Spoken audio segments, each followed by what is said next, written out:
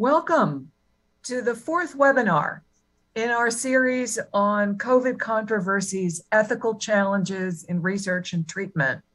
I'm Susan Wolf, faculty chair of the University of Minnesota's Consortium on Law and Values in Health, Environment, and the Life Sciences, the organizers of this series. Today's webinar tackles a big and controversial issue. Should colleges and universities mandate vaccination for COVID-19? We meet to debate this at a challenging time again in this pandemic. Cases are again on the rise here in Minnesota, where I am, and across the United States due to the Delta variant. The global challenges remain enormous. CDC Director Rochelle Walensky said just this week, quote, "The Delta variant is more aggressive and much more transmissible than previously circulating strains. We are yet at another pivotal moment in this pandemic."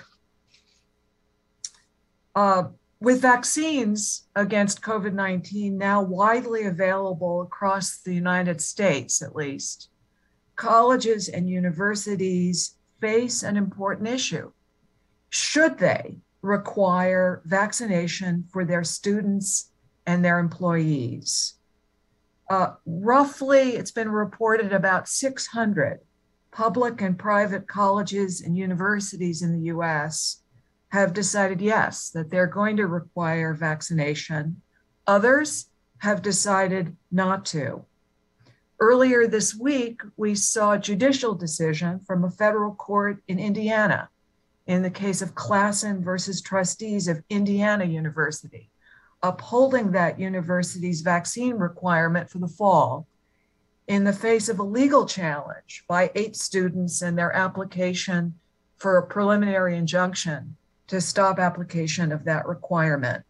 We've posted that decision and other resources on the website for this webinar for the audience.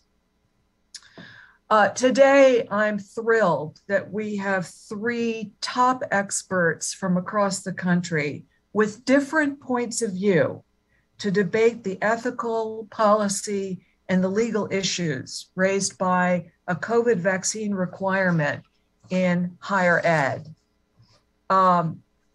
They're here to consider the effectiveness of mandates in advancing community health in this setting of colleges and universities, the impact on equity and trust, and I think we're also going to be talking about the legal basis for vaccine mandates. I do want to thank the co-sponsors of this event, the Office of the Vice President for Research, the Office of Academic and Clinical Affairs, and the Center for Infectious Disease Research and Policy, CIDRAP, here at the University of Minnesota. I also want to thank our planning committee. They're listed on our website, and very much thank the consortium staff and University Video Services, without whom you wouldn't be seeing any of us. So thanks to them. To tweet during this event, please use hashtag COVID-19 ethics, all run together, and look for the consortium tweets, which are at UMN Consortium. The webinar is being videotaped, and raw video is going to be available on our YouTube channel and our website right after, so you can immediately be looking at that and sharing it. An edited version will be posted within about a week on our website. And all registrants will get an evaluation after we read every single one. So please give us your feedback. We love it. So we are thrilled to have 3 spectacular speakers today. Professor Lawrence Gostin, who is director of the O'Neill Institute for National and Global Health Law at Georgetown University. Dr. Michael Osterholm, who's director of CIDRAP here at the University of Minnesota, and Dr. Stephen Thomas, who is director of the Center for Health Equity at the University of Maryland. We really could not have a better panel of speakers. I'm going to introduce each of them in turn. They're each going to talk for just about 15 minutes to kick things off, And then we're going to open it up and all get on screen for a panel discussion and QA. We already have a lot of questions, but please send us your questions, and this is how. You should email your questions to consortm@umn.edu. So that's consortm@umn.edu. We are dying to get your questions. We want all of them. Our staff is already monitoring that account. They're already sending their questions, your questions to me, so keep it going. You can also email that address if you're having any technical difficulties. We have staff here and we want to solve that so you can be part of this discussion. And finally, on disclosures, I want to say that all of our speakers and I as moderator have identified no relevant disclosures. So with that, let me turn to introducing our first speaker, Professor Larry Gostin. Professor Gostin is University Professor, Linda D. and Thomas J. O'Neill Professor of Global Health Law and Professor of Medicine at Georgetown University. He's also Professor of Public Health at Johns Hopkins University. He directs, as I said, the O'Neill Institute for National and Global Health Law, as well as the World Health Organization Collaborating Center on National and Global Health Law. Larry has been really at the center of public policy and law through multiple epidemics, from AIDS and SARS, Ebola, MERS, Zika, the list goes on. And he's currently working very closely with the Biden administration, as well as global institutions like WHO, World Bank, Gavi, on the COVID-19 response. He's a member of the National Academy of Medicine, the Council on Foreign Relations, a fellow at the Hastings Center. With that, I'm going to turn it over to Larry. Thanks very much, Susan. I won't tell the audience that we've known each other for 40 years. That's for sure. And how long have I known you, Mike? Maybe 60? And Steve, same thing. We go back to AIDS. So we're all really good friends. So, I'm going to start with something that I think we all agree on before we diverge. I think we all agree on that we want to find the best policy that would have the highest degree of COVID-19 vaccine coverage in the population, whether it's a student population or a full university population, or our local community, or our nation. And so the question really is, do mandates or proof of vaccination systems help us get there? I think they can. I'm thinking that Mike, because I know him so well and we've spoken about it, will agree with me, but will think that mandates will make it less likely. And if he's right, I agree with him. If he's wrong, I don't. And that can't be, it's an oxymoron because but anyway, here's why. Let me just first set the groundwork. We talk of proof of vaccination systems and mandates almost in the same breath. And in some ways, they're very similar, but in some ways, they're not. A mandate is you are required to get a vaccine. A proof of vaccination system is that you're required to show proof of whether or not you're vaccinated. And so if you show proof and you're not vaccinated, and then you're excluded from that activity, is it a mandate? Possibly. But a proof of vaccination system doesn't have to exclude you from that activity. It can require you to do other things that keep you safe, keep the community safe. For example, if you are negative, if you are not vaccinated, we may ask you to wear a mask where a vaccinated person wouldn't. That would be consistent with CDC guidelines. We might ask you to socially distance, or we might even ask you to learn remotely or work remotely. And so we have to understand exactly what we mean by all of these concepts. Now, I realize that proof of vaccination and mandates are kind of the third rail of politics. They get a lot of people very angry on both sides.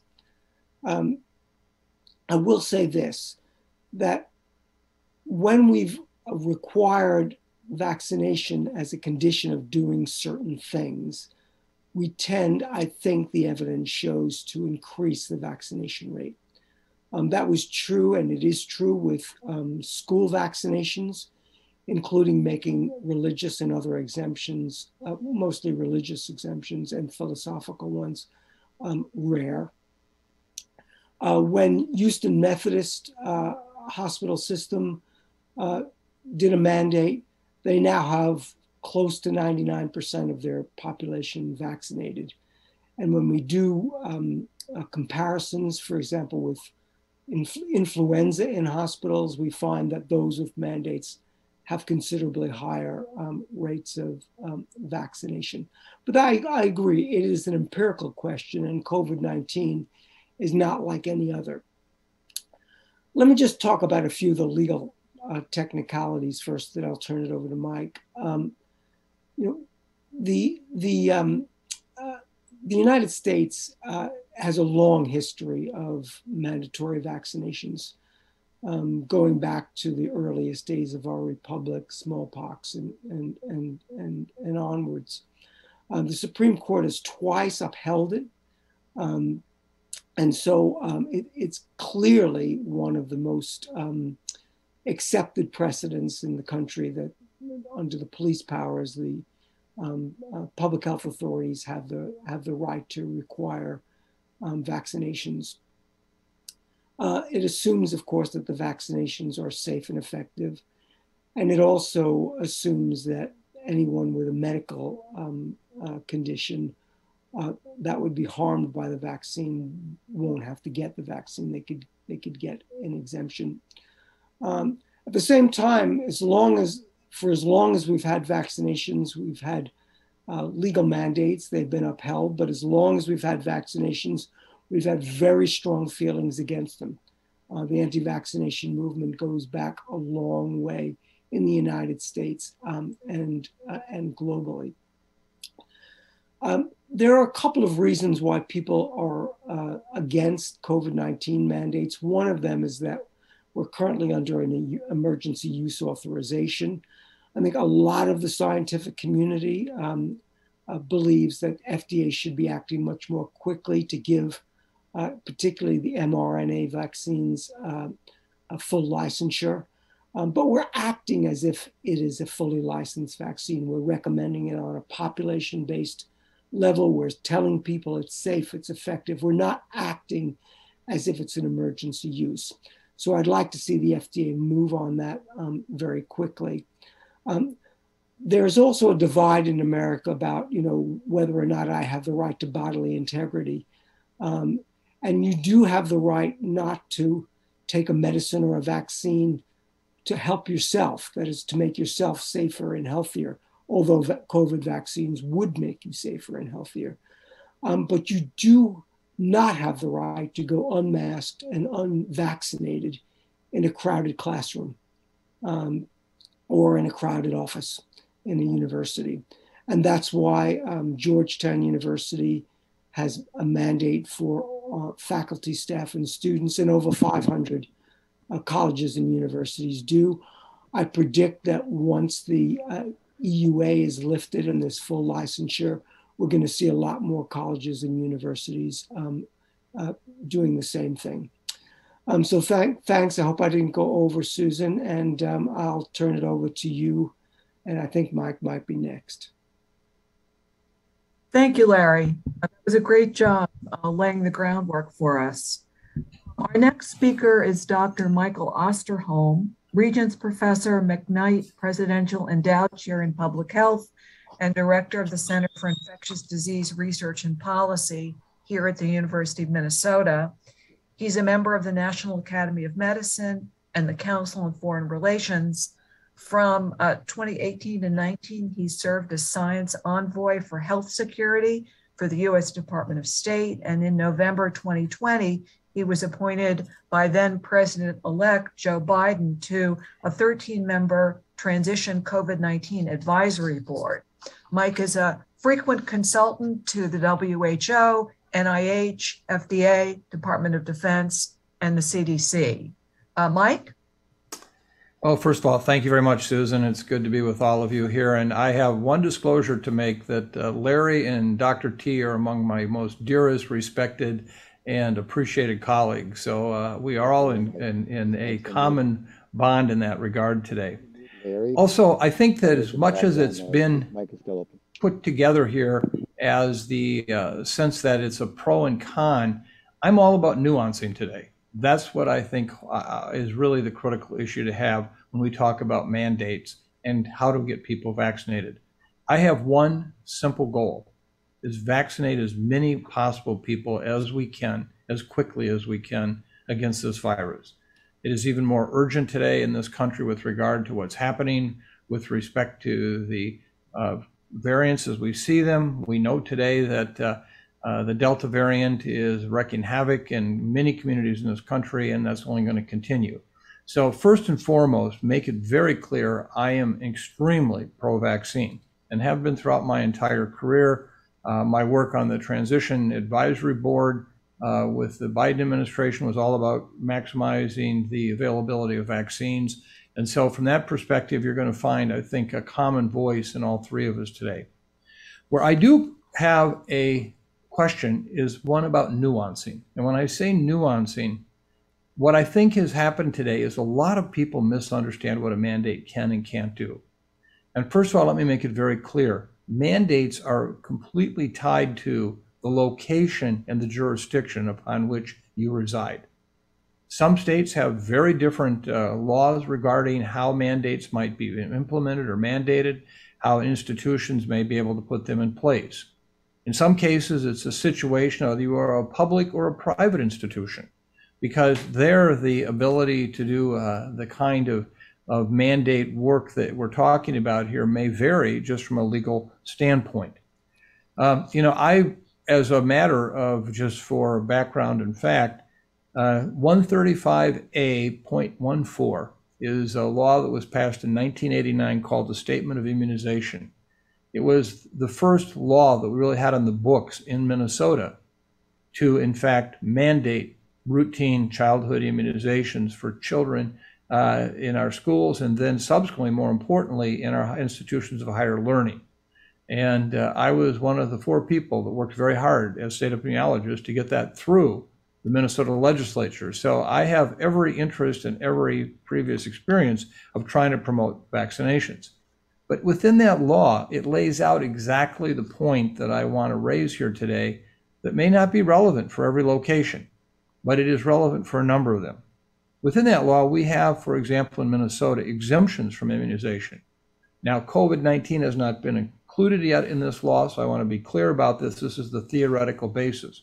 But those exemptions from immunization include medical, include natural disease or immunity, meaning you've already had it and you can prove that you had it and you have protection, or consciously held beliefs, where they're under religious beliefs or frankly for any matter you want, you can defer this vaccine if you so choose.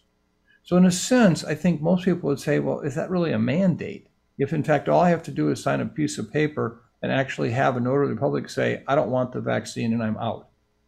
Well, let's draw this together as to who is it today we're trying to address. There are really 3 different buckets of potential vaccinees. One are what I call the vaccine affirmative. They couldn't wait to get the vaccine. They'd drive 150 miles to find a vaccine clinic in the earliest days. Those individuals, we already have them vaccinated. Thank you. The middle group I call the vaccine hesitant. These are people who have many concerns about the safety, the effectiveness, what this vaccine will do, and in a sense, they're working through their willingness to take the vaccine. I'll comment on more of that in a moment.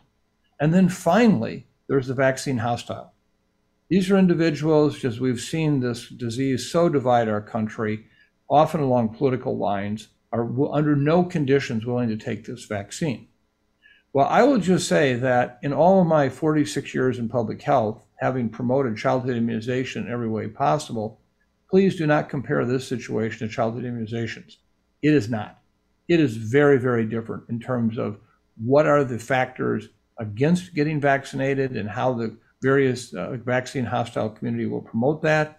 And the fact that because of the vaccine's newness, because of these questions, there are truly legitimate issues that have been raised that we must address. My concern has been at the University of Minnesota and a number of institutions like it. If we have these exemptions, I can promise you right now, having interviewed students, faculty, and staff, if they have concerns and they're said today you have to get the vaccine or sign your statement of exemption, they will sign the statement of exemption, which from a standpoint of a public health approach, how do we get those people back? How do we actually bring the vaccine hesitant back in? Remember, the vaccine hostile are there. We're not going to change that. If you do a mandate in our state, they will sign. And what I've never seen before is the organized activity around the country.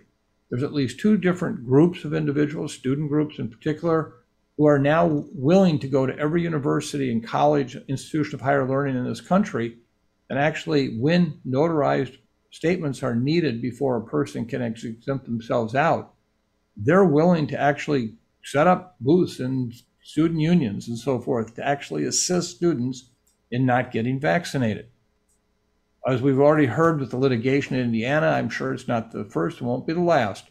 And one of the challenges we have when you have a charged environment of where you have litigation going on, the challenge is, will people then actually listen to the messages that we in public health are trying to deliver? We at Minnesota have had a major outreach effort trying to get people vaccinated by education.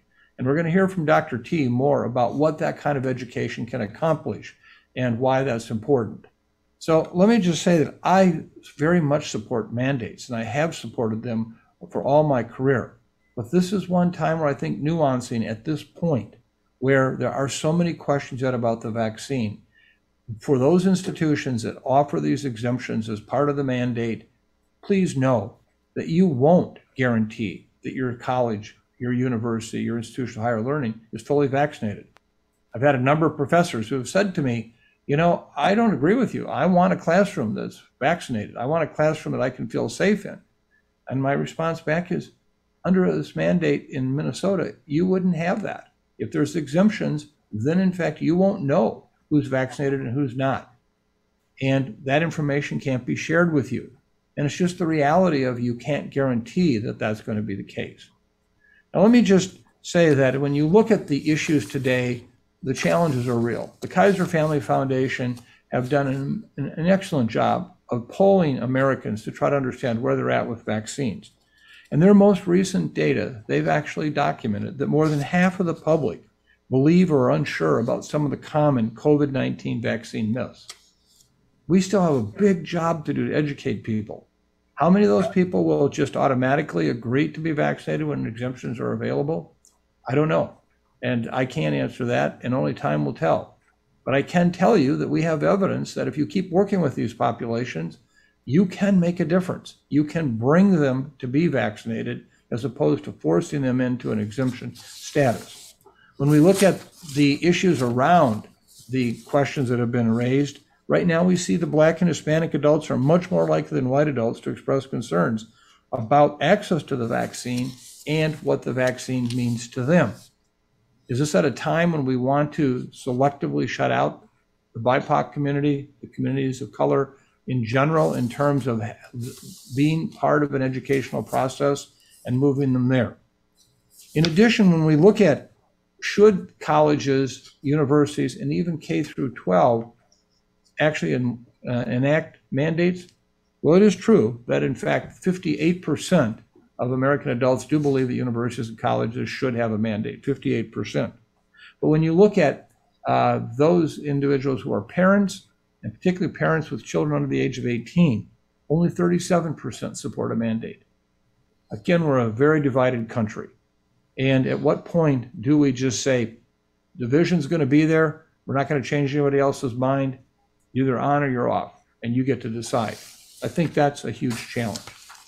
Let me just conclude by saying Over the next few weeks, you're going to hear more and more data about breakthrough cases.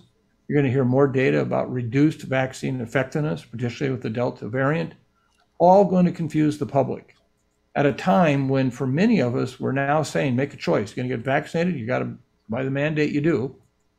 Or if you don't want to get vaccinated, this is the exemption clause, and you can use that. For institutions that don't have an exemption clause, which I don't believe there are many, or in fact, you have the ability through your private sector status, whatever, to enlist an absolute mandate, then, that's it. Let's go. But please understand that this is not about right or wrong. This is not about you want to or you don't want to be vaccinated. We want to get as many people vaccinated as possible. The question is, how do we get there? And unfortunately, far too often in COVID, we've had too many debates about yes or no. And we've not been able to take the time to ask ourselves, how is going to be the route that will get us to the very best of all answers? I just leave you with the fact that I think there are many that think that college mandates are a commonly held approach right now among American colleges and universities. I agree with Larry. I think it's possible that when, in fact, the vaccines finally are fully licensed, that will surely change the decision of some institutions.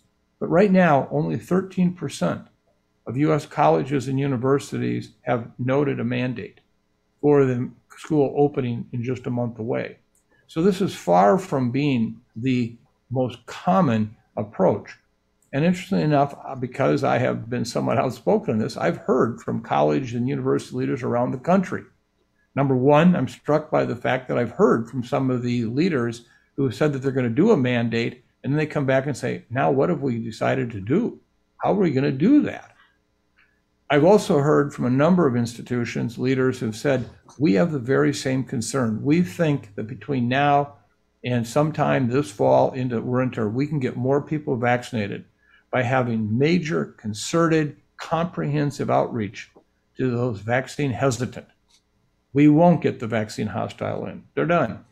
But we can get the vaccine hesitant. Now, that's a choice I think for now I'd like to exercise. If it's wrong and we're not seeing that happen, then I think we can go back to the drawing table and say, okay, let's look at the next option. But for now, I hope that we have the wisdom to actually take a step back and say, how do we get the most number of people vaccinated in this country as quickly as possible? And I'm not sure that an all-inclusive absolute mandate is going to be the way to accomplish that. So thank you, and I really look forward to the discussion with my very distinguished and dear colleagues. Thank you. Great. Thank you, Mike. And the statute in Minnesota that Mike made reference to is actually, the link is posted on the website for this webinar if you want to take a look. I'm thrilled to introduce our third speaker, Dr. Stephen Thomas, Professor of Health Policy and Management at the University of Maryland. Dr. Thomas is Director of the Maryland Center for Health Equity and Principal Investigator with Dr. Sandra Quinn for the NIMHD Center of Excellence in Race, Ethnicity, and Health Disparities Research. He is one of our nation's leading scholars in the effort to eliminate racial and ethnic health disparities. He's received numerous awards over the years, and his work has been recognized as one of the scholarly contributions leading to the 1997 presidential apology to survivors of the syphilis study done at Tuskegee. His current research focuses on the translation of evidence-based science on chronic disease into community-based interventions designed to eliminate disparities in health and healthcare, including in the COVID-19 pandemic. Dr. Thomas?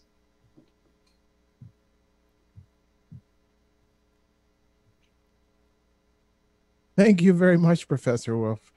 That's an honor and a pleasure to be here. Just do a thumbs up if you can hear me okay. Very good. Well, you know, coming behind Dr. Gostin and Osterholm is a big lift. But you know what? In many ways, they set the table for me. Context matters. And so when you say mandate, what is the mental map that comes to one's mind? In some places, it might be, Hey, you remember those mandates for school busing to achieve desegregation? You remember all the fights that came after that?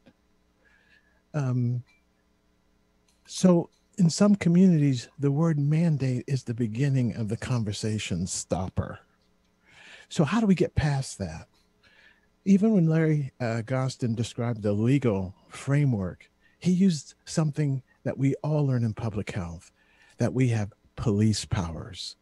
I'm just telling you, when I go into the Black community and talk about mandates in the context of police powers, their mental maps are completely different than what ours might be here in public health. It's a conversation stopper. When I talked in the community, you see my barber poles behind me because I'm working in barbershops and beauty salons to address issues around health disparities. And I talked to them about herd immunity. You know what they said to me? This is back in February during Black History Month. Dr. Thomas, well, they call me Dr. T, that's where the nickname came from. We're not cows, we're not horses. I said, no. Herd immunity means, I tried to explain it to them. And their response back to me was, well, that sounds like community immunity. And that's the term that we've been using ever since. Community immunity, contextualizing, reframing, and educating.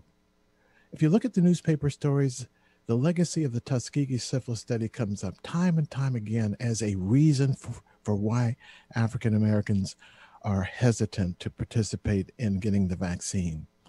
And yet, the real contextual story of Tuskegee is that from 1932 to 1972, those men were denied treatment.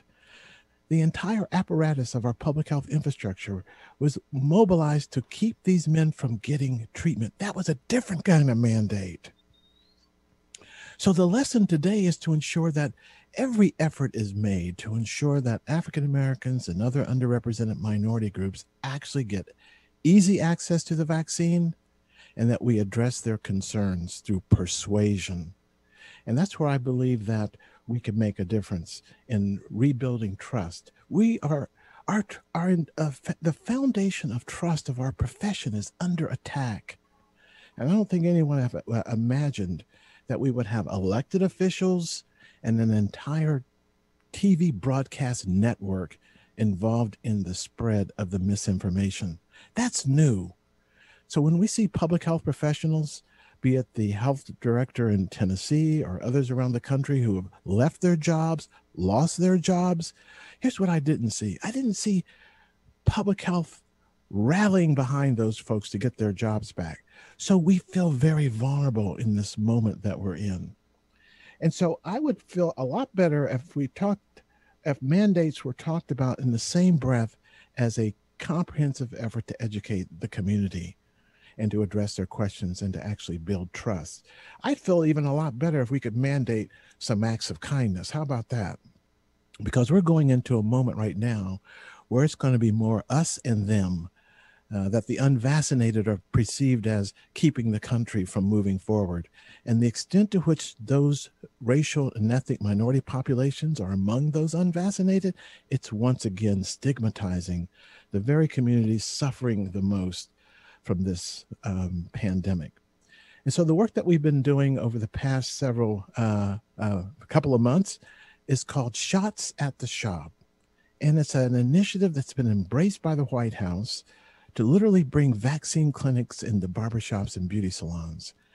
And I would like to take your audience into one of those shops so they can see what that persuasion looks like. So I have somebody there behind the scenes.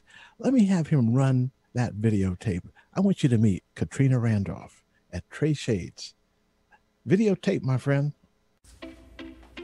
Welcome to Shots at the Shop. And today we're at Katrina's Trey Shades Hair Studio in Capitol Heights, Maryland, which has been amazing. My favorite part is saving lives, seeing people get vaccinated, because a lot of people are hesitant to get vaccinated. So if I can advocate and encourage them, I'm excited to do so. A lot of people just don't trust the system. So we have to take the time to answer their questions. And what better place to do that than in a place they already trust? They can dispel some myths and misinformation that's out there, and then they can refer them to others with, more specific questions. I've honestly seen about 25 to 30 of my clients go from, no, I'm not getting that vaccine, to sure, I'll get vaccinated or show up at your clinic on Monday. I got my vaccination. I was comfortable with coming here. I actually feel comfortable here than I would at a normal clinic.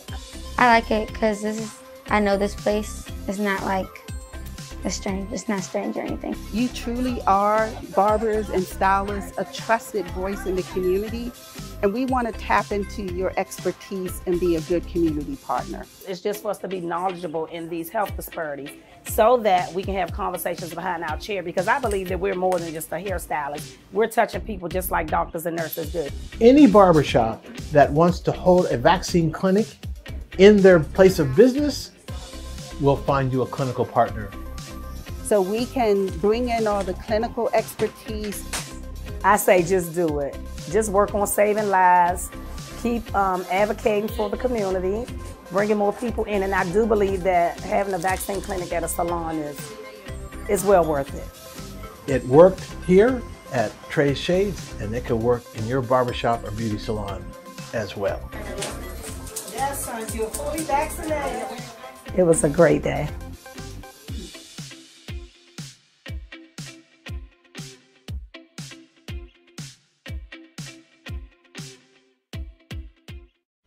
I think we need more Katrinas. And that relationship that you saw there is being replicated around the country. And guess what? It's part of the infrastructure we didn't have in place. It's filling the broken parts of our system. And to me, right now, we should redouble our efforts to build out that. We need allies like Katrina and the other barbers and stylists to help us on the front lines and to amplify the positive message of why we need to be vaccinated to save lives. And so I believe that the nuance, and I'm eager for the conversation that comes next. We talk about university faculty, staff, and students. I'm thinking about those blue collar workers, Mike. Larry, I'm thinking about those landscapers that keep your campus so beautiful, okay? Those are the workers that I'm concerned and want to make sure their voices are heard and that their issues are addressed. In many ways, this is our opportunity to rebuild trust with communities that have been historically left out of our healthcare system and suffer from the very conditions that we know how to cure. And I think that it is definitely appropriate for us to have this conversation and recognize that what we do and how we resolve this has implications for the broader community that live in the shadow of our institutions. And with that, I'll turn back the floor to you, Professor Wolf, and look forward to the conversation. Fantastic. Thank you so much, Dr. T. We're now going to go to the panel. So if we could bring up all the speakers, we've got a lot of great questions already, but I want to remind you that if you have a question or comment, all you need to do is email it to consortium.umn.edu. So keep it coming. So let me kick it off here. Mike, you talked about the exemptions. When you look at the Indiana University case, where we just got the court decision, as Larry mentioned, on Monday, the court describes that mandate as really a choice, so that people who exercise their right to a medical or religious exemption instead had to undergo periodic testing, and they were obliged to mask. So let's talk about that choice. How do you view that? Well, I think obviously the issue is whatever we can do to bring people towards the vaccine. If in fact those additional, you might say, disincentives to not be vaccinated, then I think they're appropriate. How much reduction occurs with regards to those two efforts, and for example, testing, how often, and so forth, what is the actual efficacy of face cloth covering wearing, say, versus an N95, I think are all still issues to be decided. But I am for whatever will get people vaccinated, the most number. And to me, I'm more than willing to be convinced that, in fact, in a sense, going over or around the people's indecision will mean more people get vaccinated. Than I think at a time like this with such a very significant public health threat, then let's go for it. But I think right now, and I think that Dr. T really shared a sense of what I'm hearing from many of the affected communities that are not getting vaccinated. It's not that they won't, it's just that they're not there yet. And we need to get them there. And if we make them make a snap decision now, we will seal in a decision that will be much harder to reverse. And so that is where I'm at, and I will go with whatever it gets most people vaccinated. So Larry, how do you react to that idea that if we really make people make a snap decision now, we're going to lock them into a no? It could be true. We don't know. I mean, the truth is that, we don't have enough evidence to be able to say it. I mean, what we want to do is to try to vaccinate as many people. Well, basically, what I've told Georgetown University is two things. The first is that we want to ensure a safe and secure community that is safe and secure and that people feel safe and secure in. Most likely the best way of doing that is to have a fully vaccinated community. We've tried non-therapeutic interventions before with masking and distancing. And frankly, we didn't do well with it. Georgetown did fairly well, but there were a lot of universities that had major outbreaks, particularly in the Midwest. I'm not sure about the University of Minnesota. So I don't have any confidence that if we just mask and distance, we can do this. So we want to get as many people vaccinated. No, so say if somebody says, I won't vaccinate. Okay, I'm not going to hold you down and inject you. But it's not going to be an easy choice for you. You're going to have to get tested, once or twice a week. Most of us really don't want to do that. And you're going to have to mask when everyone else is not masking. Most people don't want to do that. And so I want to have a system where vaccination is the default or easiest choice. I have no desire, to compel people and to force them into doing something they do, but they do have to take the consequences to make sure that everybody's safe. And that's our tradition, as you know, Susan, that, we can act as a society to ensure the public's health and safety. And what Dr. T said, I just want to jump in. I know I'm going on, but then I'll be quiet. Was really important to me because I've always said right from the start that I don't think that most of the philosophical arguments against vaccination I don't buy. I don't buy the bodily integrity, freedom, my rights stuff, but I do buy the equity argument. I think, equity has to be front and center.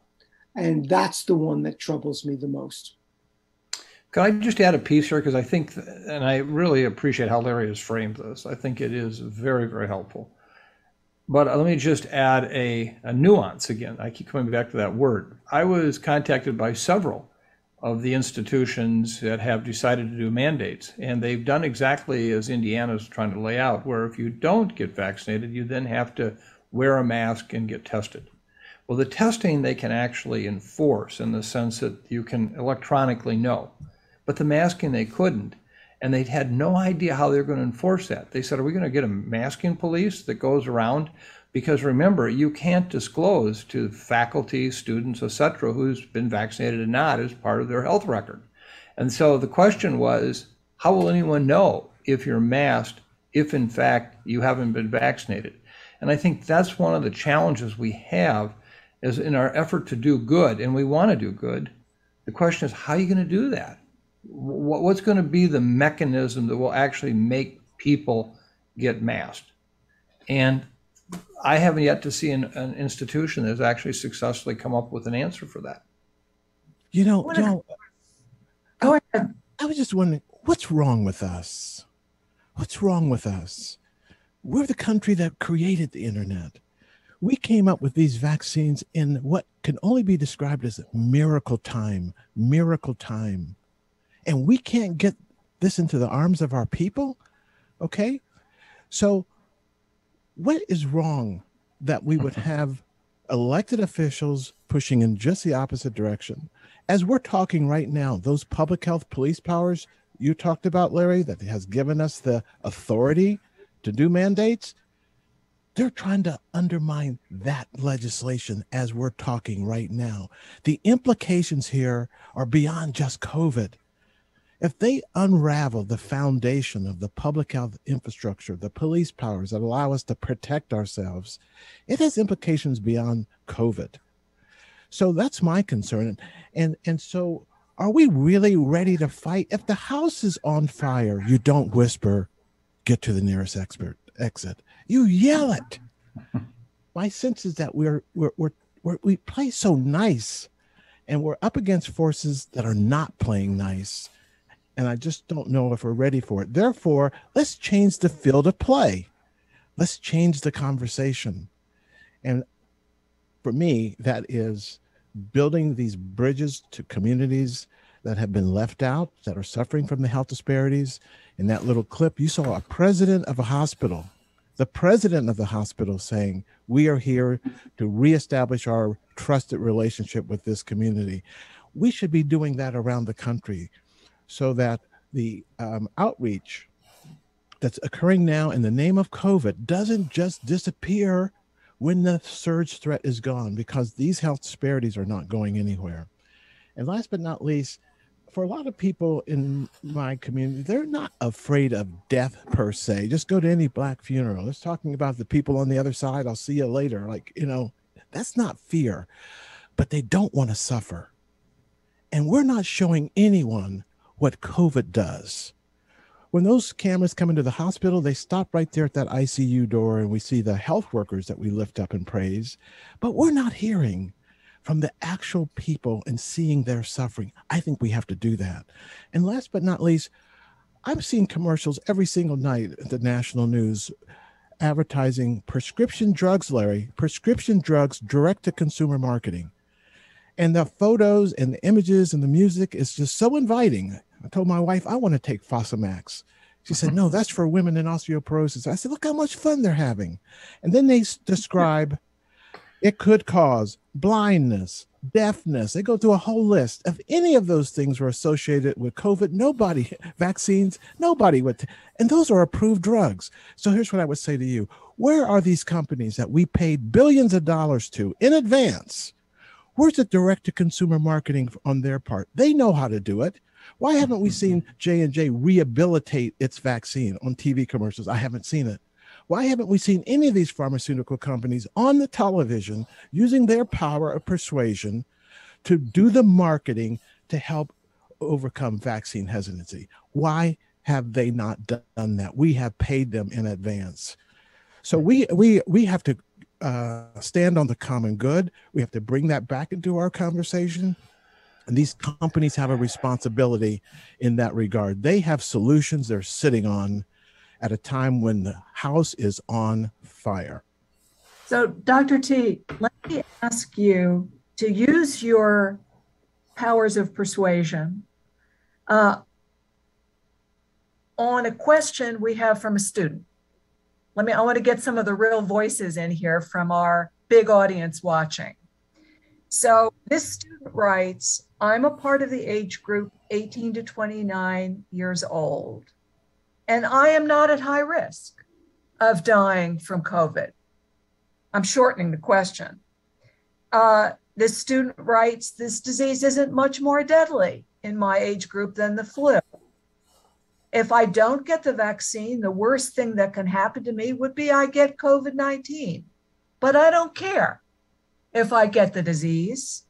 Me not getting the disease won't do people harm. Me getting the disease won't do other people harm. If they are worried about getting the disease, then they should get the vaccine. They should mask. They should take precautions. That's the way to protect them. Leave me alone. What do you say to that student? Well, I would say, it's not about me, it's about we. And do you have anybody in your family that you love? Do you have anyone you care about? Well, let me introduce you to a young woman who got COVID and gave it to her grandmother. Her grandmother never came home from the hospital. Okay? She is racked with guilt. I killed my grandmother. We're not hearing those stories because they're ashamed. If we could hear more of those stories, because trust me, some of those 600,000 people were infected by someone they loved. Maybe this young man would recognize it's more we than me. Larry, you said earlier that Stephen's arguments about equity really packed a punch. So given the arguments he made, does that give you pause about recommending that universities and colleges embrace mandates? Well, I do think Stephen is right about equity. I think he's just as right about the common good, frankly, though. And to me, the equity question loomed largest when there was inequitable access to the vaccine. There still is, but not on the supply side.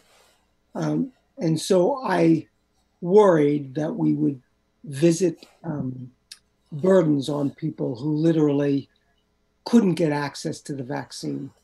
That's much rarer now. And it would be even still more rare if we had Stephen's kind of barbershop diplomacy, which I love.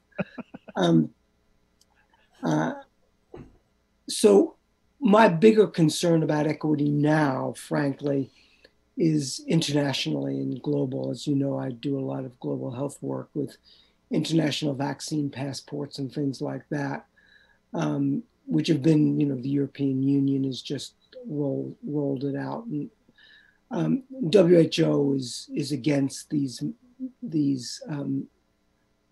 passports because of the equity problem, and I agree with them on that. But I think in the United States, as long as we keep equity front and center, make sure that everyone who wants a vaccine can get a vaccine. I know at Georgetown, anyone who doesn't have one in our community, staff, faculty, or student, we'll bring the vaccine to them. They can get it right at the university. So I'm less concerned about that, and I think the safety and security that everyone gains. One thing I want to mention, we spend a lot of time talking about how we wring our hands and worry. Oh, well, what about? We don't really want to force anybody to do what they're not comfortable with. We don't want to ask anybody to visit any consequence if they don't get a vaccine. But remember, most of us in the university campuses, the vast majority, we feel that people should concentrate on us, on the common good, on the community.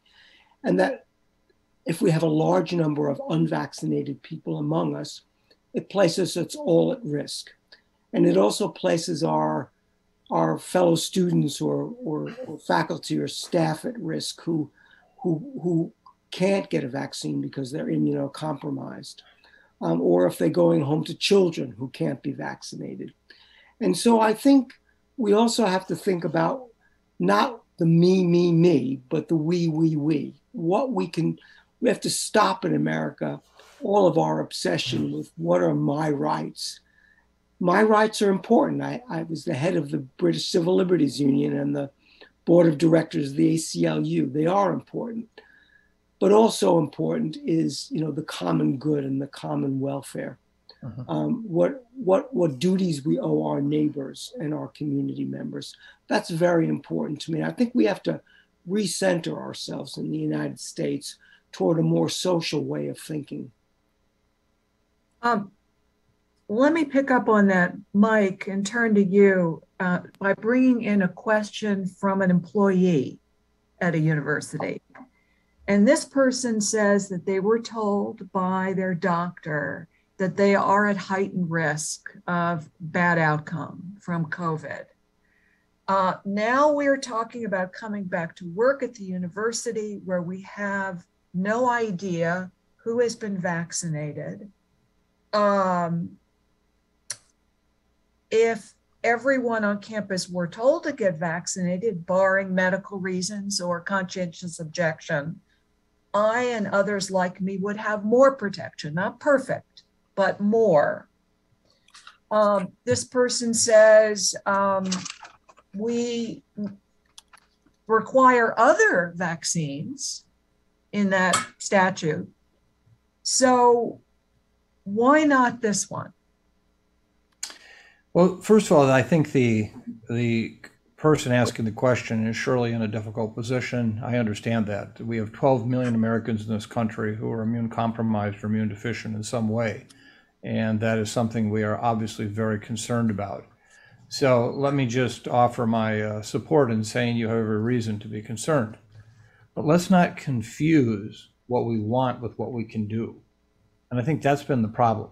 You can't know how many professors I've had or staff and some students at the University of Minnesota have sent me emails and say, this Delta is really bad. Now we have to mandate, as if somehow the situation, by making it worse, meant that there was more reason to mandate the vaccine. What they fail to realize is that a mandate doesn't change any of the issue around exemptions if, in fact, anyone can exempt themselves. And so, again, the vaccine hostile, I think we have to just understand that unlike any childhood immunization we've ever had, this is a very, very different group. I've spent the last 46 years of my life dealing with those vaccine preventable diseases, everything I possibly can to stop them. There is no comparable situation between any other vaccine, including things like even the issue with HPV vaccine, nothing like this. So the fact of the matter is that mandating it doesn't make that person any safer. It gives them a false sense of security. The same people who weren't going to get vaccinated before won't get vaccinated now with the mandate if they're in the hostile group. The group that we can change are, in fact, the vaccine hesitant. Now, a very good question was raised, though, because we do have an obligation to those individuals who have a greater likelihood of severe disease to accommodate them. I can tell you at the University of Minnesota, starting the end of July, N95 respirators are going to be made available to all faculty, staff, and students, and they'll be face fitted. And that, in fact, adding that kind of protection is what is, at this point in the world of not knowing who is vaccinated, because you can't legally know that, is in fact going to be, I think, the next best step. So I just want to come back to, no matter how emotional in a sense the issue gets, because it's painful to think I might be at risk, it doesn't help it by just saying, let's mandate it. If the mandate had no exceptions, you either mandate it, you got it, you had proof of it, or you're not on campus, that'd be a different situation.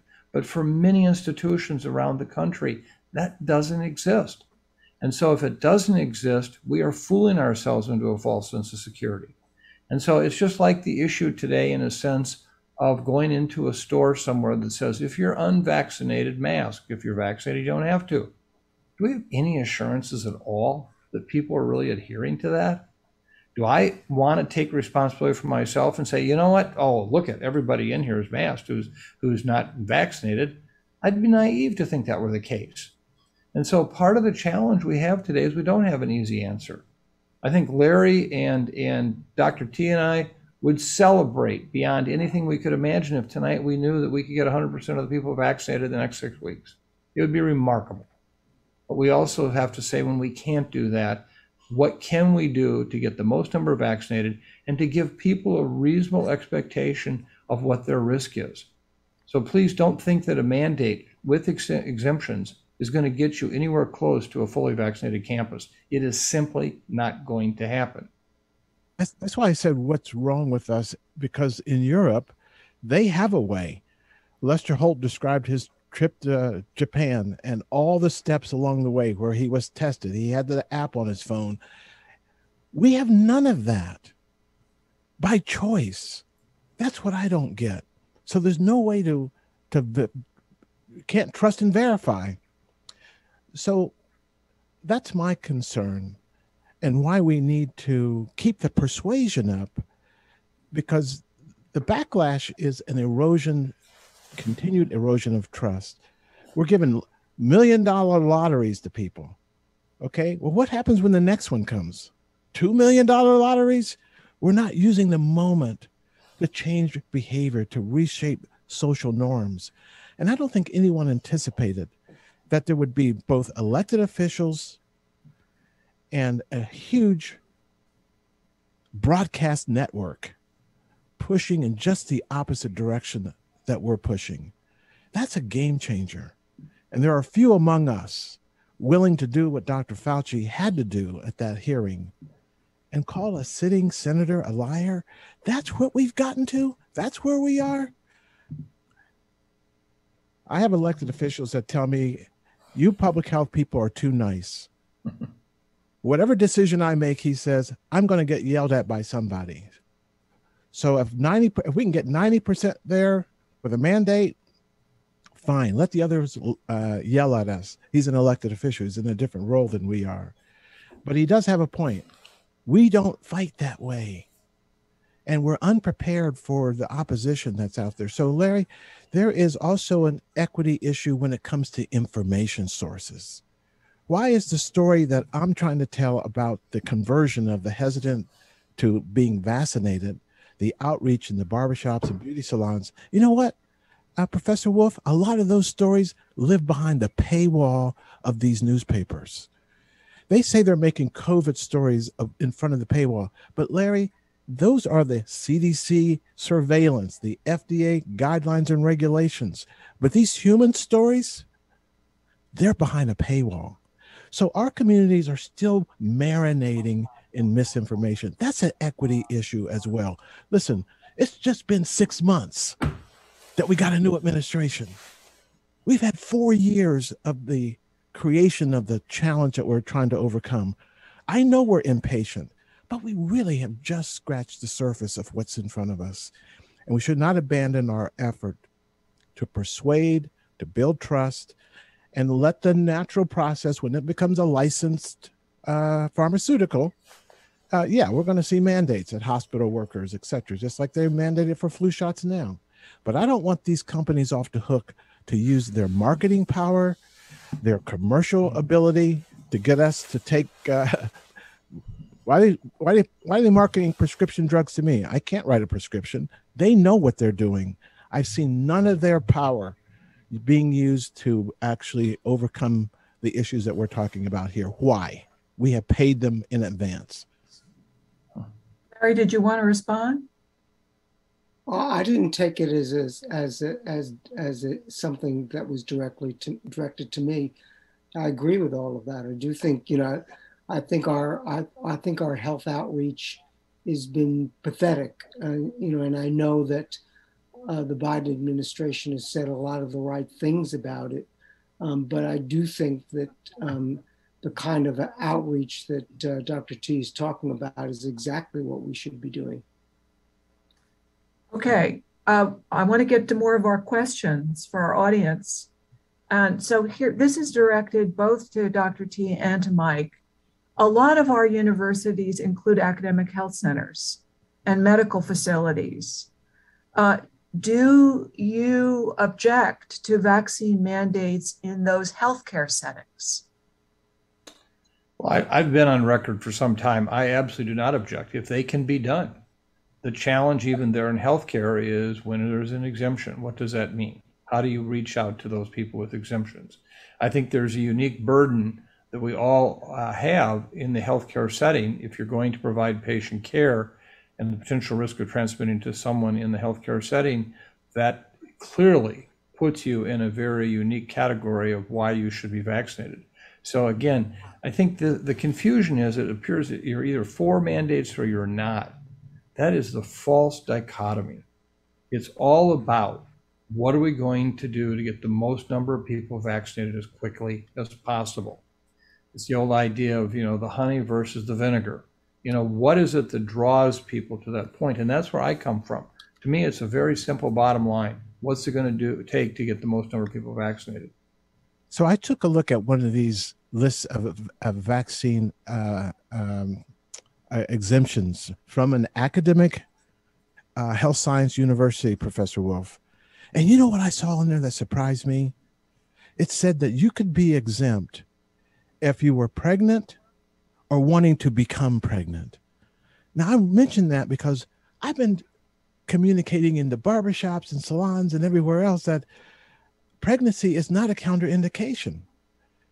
And even if you're seeking to become pregnant, you can actually protect your unborn child in advance. So why would a major university have that as an exemption?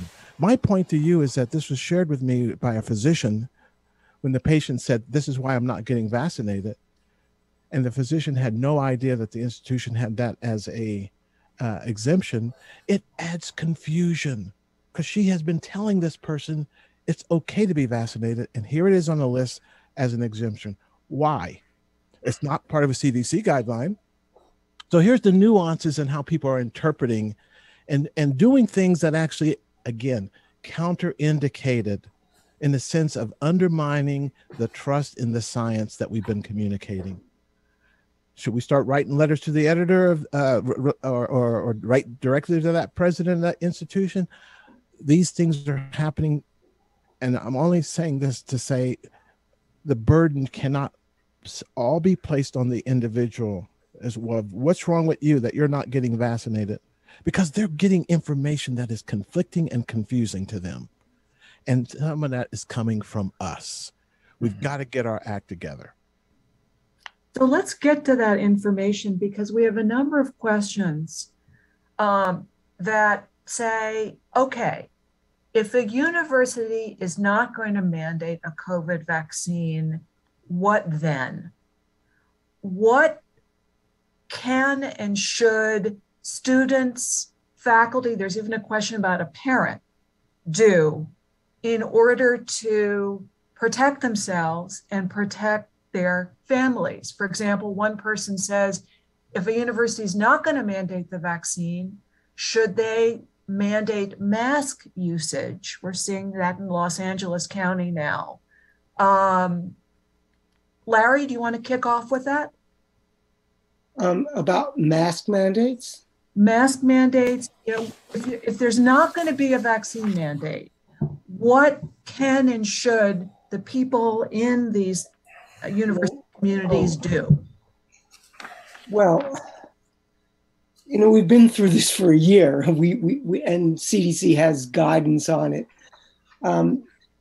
We know what we did at Georgetown and what most universities did was to have a rigorous regime of testing, of self-attestation, an app where you have to say if you've got illness. We distanced, we required universal masking anywhere on campus. We were successful to a large degree, but we did have outbreaks in some of our student dorms and things like that. As I mentioned earlier, a lot of other places weren't successful. There's one thing that really strikes me about the COVID pandemic, just generally speaking, is that no matter how hard we try, it's been really, really hard to stop this wily virus by masking and distancing. Even the countries that have done extraordinarily well, like Australia or Vietnam or Japan, as we see now, or South Korea, it keeps roaring back. So I do not have high confidence that if we have crowded universities this fall, where a significant number of people are unvaccinated in the community, I don't have confidence we can control it. That's why I think what you're hearing from all three of the panelists is that we really need to use all of our tools to get people vaccinated. And I want to talk a little bit about exemptions, because universities probably have to give an exemption under EEOC rules for medical or religious.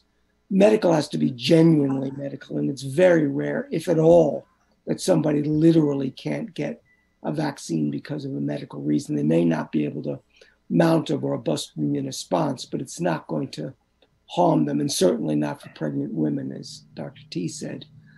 But also religious exemptions. A religious exemption should be narrow, not philosophical. There are no philosophical exemptions. Religious, they have to be very, very narrow. And we've seen from state mandate levels that if you eliminate exemptions, which California and New York and others have done, which you can't do, universities can't do that under the law. But if you make them narrow, I think you do a better job in getting vaccination high coverage. In fact, just to put a point on that, we have a question. I am the parent of a fully vaccinated son who will be a freshman in college this fall, and his school is mandating the COVID vaccine. But I worry that the exemptions will swallow the rule. So in addition to asking, what do you all think constitutes a valid exemption, this questioner, this parent asks whether on a campus requiring vaccination, a student should be able to request a roommate who is also vaccinated. I have college-age kids myself. I've seen how small those rooms are. Mike, what do you think? Sure, if you can accommodate that, and I don't understand, obviously, the legal implications of what information can and can't be shared about one's health status, but I would very much support any kind of issues like that. So you think that the student should be able to say, I am vaccinated and I request a roommate willing to disclose their vaccine status and who is fully vaccinated? I would support that. I can find no harm in that whatsoever. So you see what's coming? You see what's coming? Let's extend that now to the hospital. I can't have a private room. Well, I want to make sure that whoever's in my room is vaccinated. I mean, we got a mess on our hands coming of us, them, again. How do we avoid that? That's what I'm trying to, because when it gets calcified, when it gets locked in, I'm afraid it's going to also get locked in ways that racial and ethnic minority communities will be seen as the recalcitrants. And therefore, you just see me walking down the street, you're going to make an assumption. Oh, he's unvaccinated. He's a risk person. We're getting there.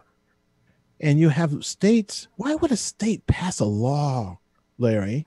Why would a state pass a law that you can't ask? Why would you do that? Once you make it a law, then it has to be a law to undo it. That's what is throwing me off. Laws being passed that will hurt us down the road beyond COVID. Yeah, you're absolutely right. I mean, I wrote an op-ed for Stat yesterday, and today I had one for McCormish.com on CNN saying pretty much exactly that. It seems to me that, the only way you can make sense of CDC and our public health guidance that differentiate between the vaccinated and the unvaccinated in masking and distancing is to know who's vaccinated or not vaccinated. You should be able to ask. And the federal government should support those kinds of systems. I get why the Biden administration is not supporting it but it's only political. There's no other reason. And we're diverting from all of our allies and peers. So I do agree with you. And I think your point, Dr. T, about the wider implications of the legal environment beyond COVID are extraordinarily important. I hope people will hear what you're saying. We have another set of questions that are focusing on adverse events.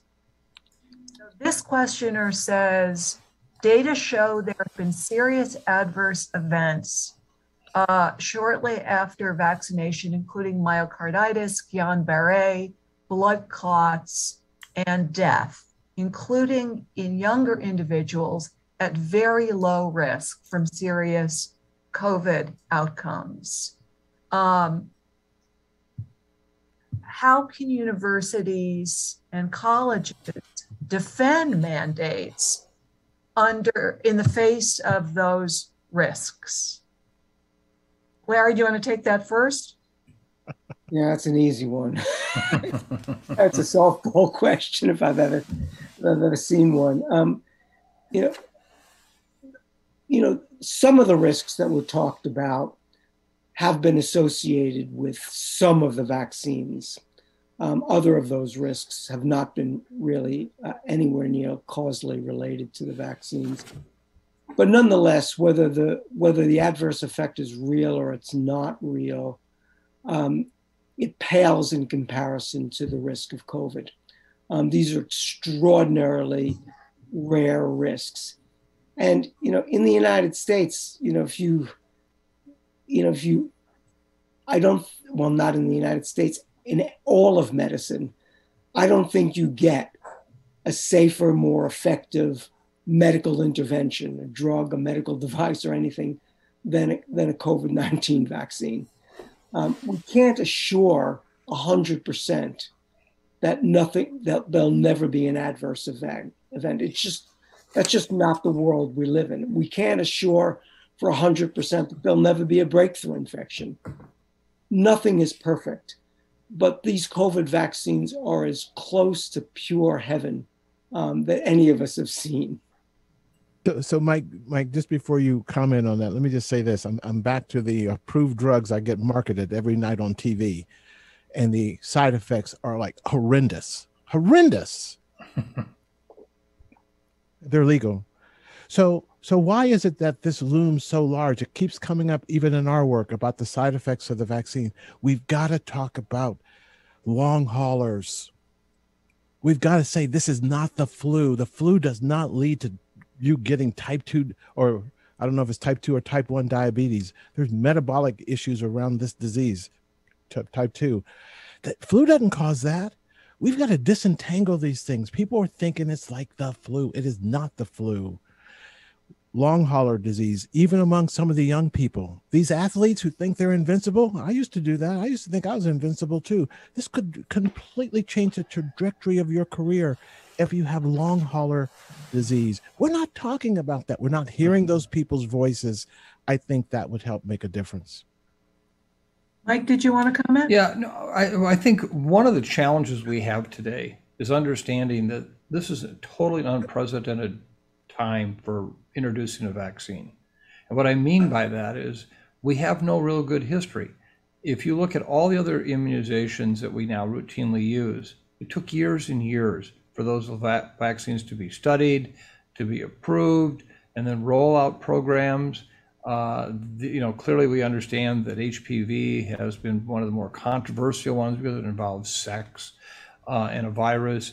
But if you look at it, nothing comes close to comparing to the challenges we've had, because so much about what we're talking about, the vaccine's only a part of the issue. It's ideology. It's about us versus them. And we are using the same old tools to deal with what we did deal with in immunizations and childhood immunizations. We need new tools. We need to think about it differently. We need to think about outreach. You know, we've heard a lot in the last year about health disparities, and we should. We should. This is critical. But you know, one of the things that we never really dealt with in health disparities as a systematic racism issue was vaccines. You know, we've known for a long time that we've had more challenges in this country getting vaccines into certain communities than others. And I think this is all coming to roost right now at a time when we are still trying to use the same old tools that we've always had. And that's where I come back to, I'll take whatever tool works to get more people vaccinated. That's where I'm at. And I think that that's ultimately where most of us hopefully will end up, is to say, we'll do whatever it takes. And I think that that's been the challenge, because the convenient button is to just go back and hit mandate. And that somehow solves it all. That may have been a largely good solution in previous situations. There's challenges to why it is now. Okay, so we've got a whole bunch of questions from people saying, I'm here, I'm on the ground, it's July. I'm about to go back to the classroom as a student, as a faculty member, about to go back on campus into my workplace, into my cubicle, in my, large room with other people. And at least here at the University of Minnesota, we do not have a vaccine mandate. So I'm going to start with you, Mike, on this. People are worried, and they want to know, what can I do? What steps can I take that will reduce my risk? Can I talk to other people and just volunteer? Well, I got vaccinated and let them volunteer or not, whether they did or not. Should they go back to masking? They're seeking advice. First and foremost, get vaccinated yourself. That is the most important thing you can do. Number two is, within the context of further protection, use effective respiratory protection. That is an N95. Have it face fitted. You can get that done at Boynton Health Service now at the University of Minnesota. And unlike a year ago when we had a very limited supply of N95 respirators, for many who don't understand, that's what this face fitting mask is like. Use that. That is by far that combination. You want to talk to your colleagues and friends? That's fine. I mean, do it. I don't know what it buys you, in the sense that there's no guarantee that they will be truthful or untruthful. You're still on your own. There is no way right now for anyone to actually know who's been vaccinated and who's not. And I think we just have to be honest about that. We would like to think most people will be honest about it. But if it is, in fact, are you not going to teach your class if, in fact, there's someone who is not vaccinated in your class? How are you going to teach your class differently? I don't think so. I think it's right now the standard is be vaccinated and use respiratory protection that's effective. Larry, we have a question that will probably warm your heart. People saying, why are we spending all this time talking about the vulnerability of students and faculty and staff members in U.S. healthcare, U.S. higher ed, and the world is on fire, the rest of the world, that we should really shift our priorities. Forget this issue here in the U.S. We've got to deal with global health inequities. Well, it does warm my heart. I mean, of course, just to be fair and speak with my head rather than my heart, they're not mutually exclusive. We can have a safe campus environment in the United States and do the right thing globally. I do believe that the situation of inequity globally with COVID, not just with vaccines, but particularly with vaccines, is one of the greatest moral failures of my lifetime. The United States has not done enough. It's done more than most other countries have, but it's not done anywhere near enough. Right now, in sub-Saharan Africa, or virtually all low and middle income countries, certainly low income countries, about 1% of the population is vaccinated. The vast majority of health workers and care workers are not vaccinated. Meanwhile, the United States is sitting on a surplus. We're talking about boosters. We're vaccinating all of our young population who are not as vulnerable. And I think our priorities, we don't have our heads screwed on right. So I don't know if I was too diplomatic. But let me build on that and just ask you to comment on one other international question that's come in. Our university colleges, of course, are international crossroads. We are mining. We all have colleagues and students and visitors and collaborators all over the world. So do you know, Larry, those universities that are embracing vaccine mandates, how are they treating vaccines not approved within the US? But yeah, I know what you're saying. I've been advising our university on this. I'll tell you what we're doing. I think it's pretty sensible. So basically, you have three choices. Take any vaccine as a qualifying vaccine. Bad idea. Some of the Chinese vaccines, the Russian Sputnik vaccine, I'm not sure I trust. Yeah. The second is to just have USDA approved vaccines. But that was a little bit unsatisfying to us.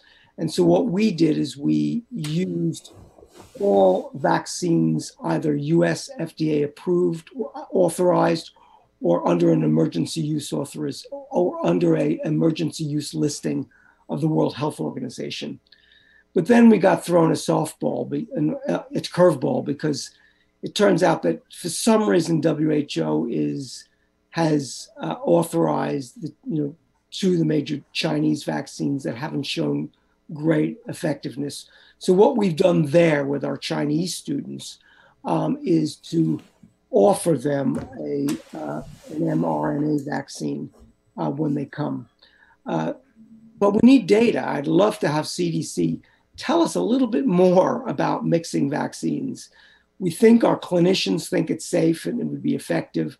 We've seen some studies with AstraZeneca and other vaccines mixed, but we need more guidance on that. Okay, we're coming to the end. Lightning round. I'm going to start with you, Dr. T. For each of you, the single most important thing our universities and colleges should be doing right now. Dr. T. I think that we should make a commitment to address the issues and concerns coming from the communities living in the shadow of our buildings. That we have to take the technology and resources we have and in a sense democratize them more in the neighborhoods and communities. Why do we have so many people who can't get online? Why are we having so many people having internet issues? We put a life-saving vaccine at the end of the internet and did not assure that people had access. Pandemic has exposed all this. What are we going to do about that? Universities have a role to play. I think that's part of it. Great. Larry. I would just be two things. One is I do think equity and having meaningful conversations with our entire community, including staff, and having an obligation to our communities, because many of us live in urban communities that really need to be engaged. And then secondly is just to actually, it's your responsibility to make sure that if you're going to be hosting a full agenda, that you have to keep people safe. And you just have to demonstrate that you're doing everything that you can to keep us safe and secure. I don't want our universities to be amplifiers of this pandemic. Okay, Mike. Well, first of all, I just want to thank both of the speakers today with us here. It's been wonderful to be with you. And I think hopefully everyone can see the model of we are all on the same team We're just trying to figure out the best methods to approach it. I think right. that's what's important. I would say right now the universities should do everything they possibly can to get as many people vaccinated as possible. Whatever outreach, whatever efforts they need for access, anything that is critical to being a barrier in that process of getting people vaccinated needs to be addressed head on. And to me, we have a moral and I think a general obligation to make that happen. Wonderful. What a great, great conversation has been. Thank you so much to our panelists. Thank you for great questions. Archived all of them anonymously and shared them with our speakers. Please give us your evaluation. We really hang on every thought you have. Stay tuned for news of our next COVID controversy, and please share our video within your network with your colleagues. Use it to teach, use it to catalyze more debate, more conversation. Thank you for being part of today. Bye-bye.